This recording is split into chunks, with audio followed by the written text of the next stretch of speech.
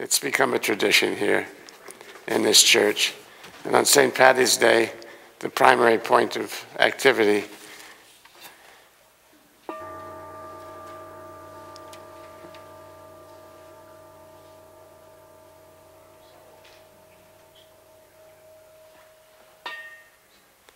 that has nothing to do with it. I just wanted to hear how it sounded. Thank you. I thought that was lovely. But it's a tribute. It's a tribute that came out of, as I want to say, Durham. One of the Unity group out there had a friend who dedicated this to the Unity Church a long time ago, 1989. It came into my attention about 1998, something like that. We've been doing it here for a good long while. So I invite you to listen up. He's here again. Louie, the enlightened leprechaun. Lend him your ear. He's got something to say that it would be good for each of us to consider deeply to the point where we take it into our minds and hearts and let it shape our days and make the love in our hearts express in beautiful fashion. From Louie, the enlightened leprechaun. Begosh and begard, it's such a blessing 'tis to be talking with you like this. Indeed, it warms the very cockles of me heart, for there's so much pent up inside me, yearning to be shared. But there's a sadness too.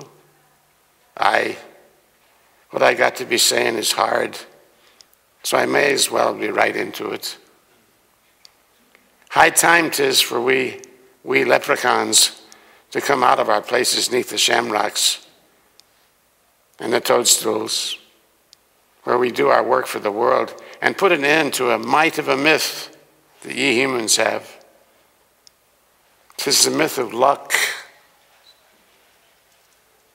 Heaven knows you've been carrying that bit of blarney with you for centuries, and 'twould be best to get rid of it once and for all.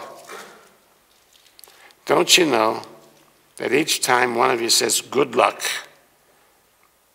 to the other, wishing for some chance occurrence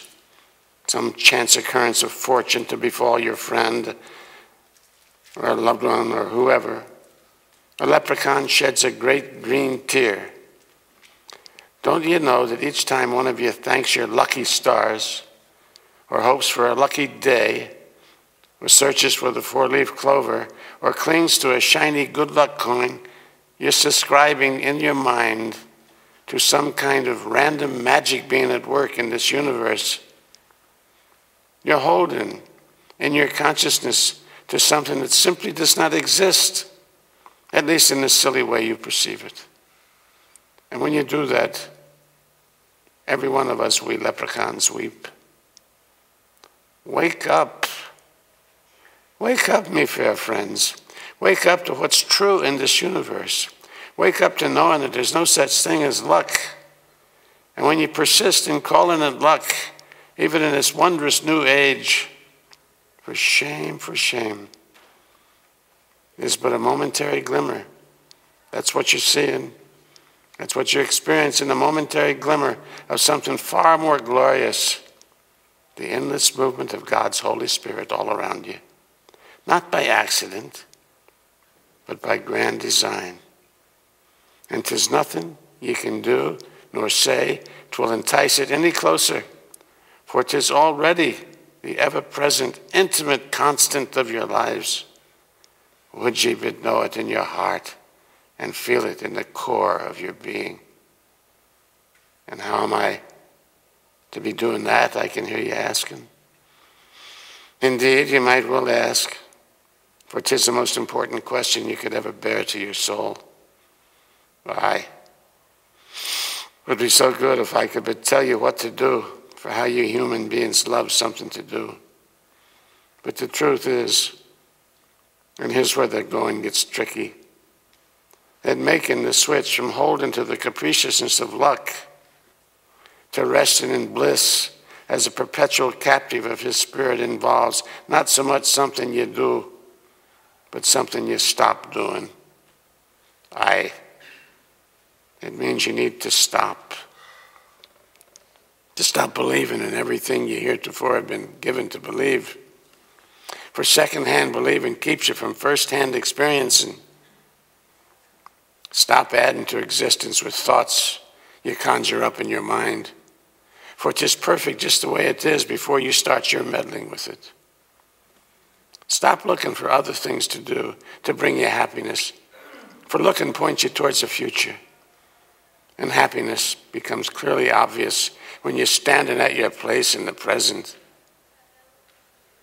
And then, soon enough, sure as the showers of March give the glistening glow of emeralds to the hills of Erin, you will stop altogether, for you will find there is no ye at all. Only he, loving us, leading us, and shedding his grace over all of us.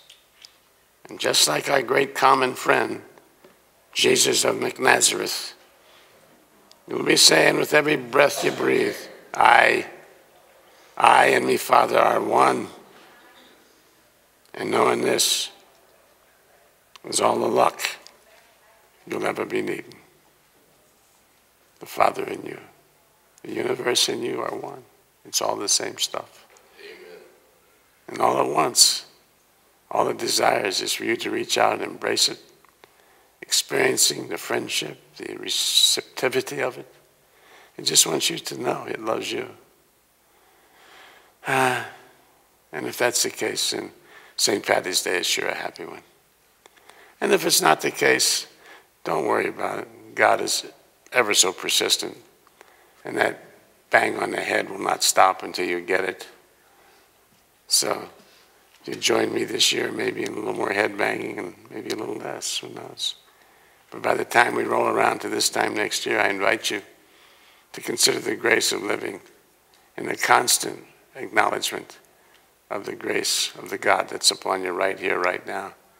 It doesn't require any luck to be your experience. This requires an open mind and a heart that wants to reach out and touch the grace of being one with